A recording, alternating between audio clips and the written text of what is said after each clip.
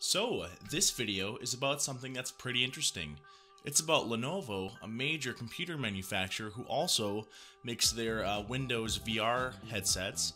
It's about how they are making a copycat or an identical version of the PlayStation VR headset. Now, calling them a copycat maybe isn't giving them enough credit because it's actually a little bit deeper than that. It's some fairly new news that came out actually just a couple months ago that it was majorly announced, and basically Lenovo is now going to be licensing Sony's patent for its PlayStation VR copycat. So for those of you that aren't familiar, Sony, of course, owner of PlayStation, they created a VR headset that works exclusively with the PlayStation. And yeah, it runs for about like $300-400. They're pretty decent. I have one myself. I really like mine. But then Lenovo now are making what's called like a mixed reality or a mixed VR headsets for computers that are native, or they natively work with Steam VR. They're kind of a competitor to Oculus Rift on the PC side of things. And what it looks like here, and I'll of course, have, like you can kind of see on the screen across as stuff goes across here, they are Lenovo was essentially making a headset that is identical to the PlayStation's headset. And it's not just identical in that, of course, it's a band on your head that has a screen that's right there. It's also identical with the overarching how it goes over the top of your head. So it'll have a band around the outside, but it will also have a cushion on the top of the head, which is something that is unique to Sony headsets. That is something that they have patented. And I think it's pretty interesting. I think it says a couple of things. It says, one, it doesn't look like Sony is going to be entering into the major PC VR field, which surprises me because you'd think that they have a lot of the groundwork laid when they made everything for PlayStation. So you'd think that a lot of the research and development, a lot of the design for the headset is already created. And it's not like Sony does nothing with computer technology.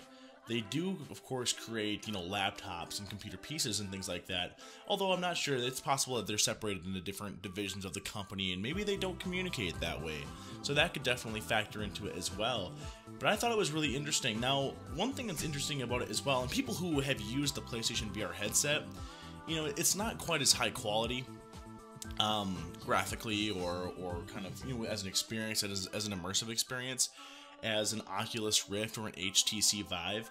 But one thing that you cannot say about it is that it's it's less comfortable of a headset to wear, I guess is a good way to put it. Like I said, I have the Rift myself. It's fairly comfortable. I don't mind having it on my face. But the PlayStation VR is way more comfortable. It has a cushion on the top of the head, which works naturally. It stretches across the front. It doesn't put a strap over the top of my head, which I'm not a big fan of, actually, when it comes to regular VR headsets. It just has a kind of a band around the outside, like you can see. And it's got a big cushion on the top of the head, which is very comfortable. And then the headset doesn't even really strap to your face as much.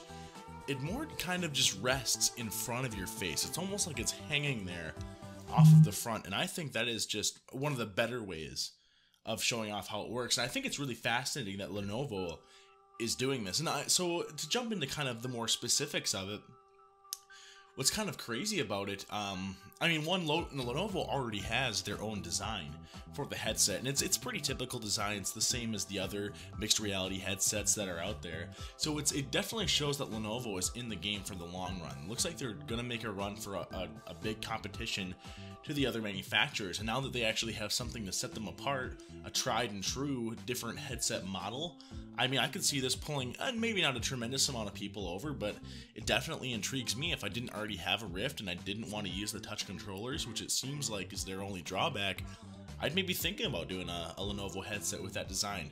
It's a very, very good design.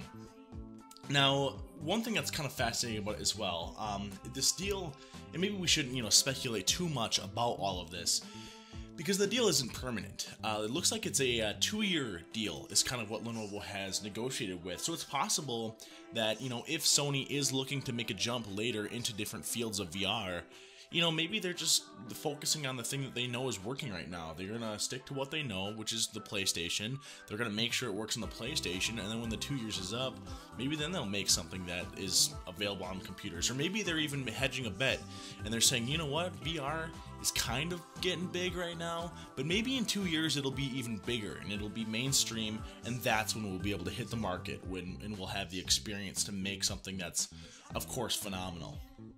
But, I just wanted to share that. It's very interesting. I'll put a link in the description for the article where I was pulling this. It has a very cool, I'll actually put it on the screen right here.